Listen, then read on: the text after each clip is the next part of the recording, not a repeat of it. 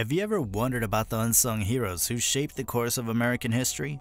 Today we set sail on the vast oceans of knowledge to investigate the incredible story of the USS Long Beach, so prepare yourself for a voyage you won't want to miss. The USS Long Beach was the first nuclear-powered surface combatant in history and guided missile cruiser in the U.S. Navy. She was the third Navy vessel to bear the Long Beach, California name and was the last cruiser constructed for the U.S. Navy using a cruiser design.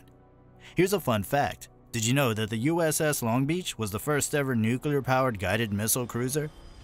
She was first commissioned as CLGN-160 and was reclassified as CGN-160 in 1957. Mrs. Marion Swanson Hosmer sponsored her launch on July 14, 1959, and she was commissioned on September 9, 1961. The ship cost $320 million when it was first commissioned, which translates to an astounding $3.13 billion today. The nuclear-powered cruiser USS Long Beach served as the Atlantic Fleet's flagship and is regarded as one of the most beautiful ships of the Cold War era. The USS Long Beach, which was 721 feet long and weighed 1,700 tons, had a unique box-like structure that contained the ScanFAR system. This system contained the AN-SPS-32 and AN-SPS-33 phased array radars, which offered air surveillance and target tracking capabilities. Modern radar equipment and the ship's distinctive designs set it to distinguish from other ships of its time.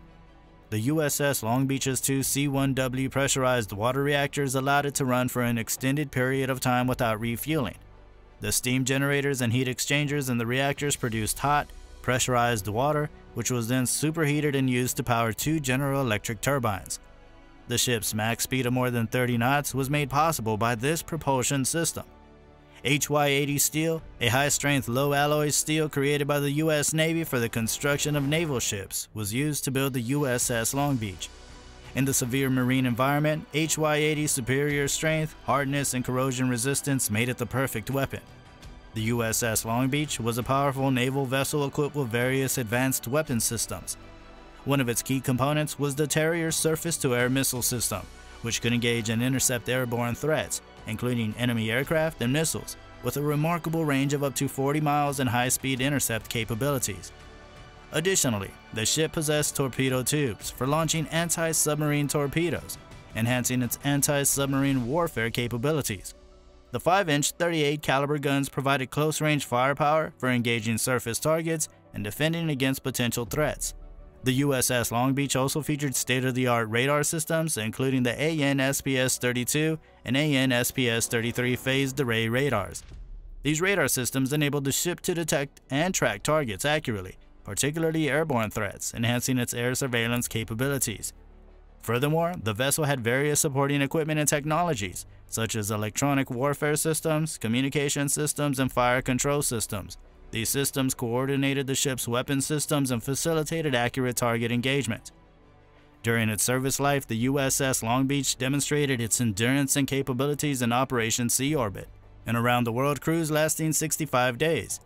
Alongside the USS Enterprise and USS Brainbridge, the nuclear-powered task force covered a distance of 30,565 miles, refueling or resupplying at an average speed of 25 knots. This showcased the ship's long-range and self-sustaining capabilities, which far exceeded those of conventionally powered vessels. One of the most notable achievements of the USS Long Beach was the successful engagement of enemy aircraft during the Vietnam War. In 1968, the ship's surface-to-air missiles shot down two Vietnamese MiG aircraft at ranges exceeding 60 miles. This marked the first ever drowning of a hostile aircraft by a missile fired from a ship. In 1980, the ship rescued 114 Vietnamese boat people off the coast of Vietnam. Long Beach served as an escort for the USS Missouri, or BB-63 task group, and supplied aircraft carrier escort assistance following the Gulf War in 1991. Long Beach was sent to the region on May 28, 1991, to support Operation Provide Comfort, which took place after Operation Desert Storm finished and the primary hostilities ceased in late February 1991. The USS Long Beach was decommissioned in 1995. Despite its remarkable performance and technical breakthroughs, budget cuts and the greater running expenses connected with nuclear-powered ships as compared to conventionally powered ones impacted the decision to retire the nuclear cruisers.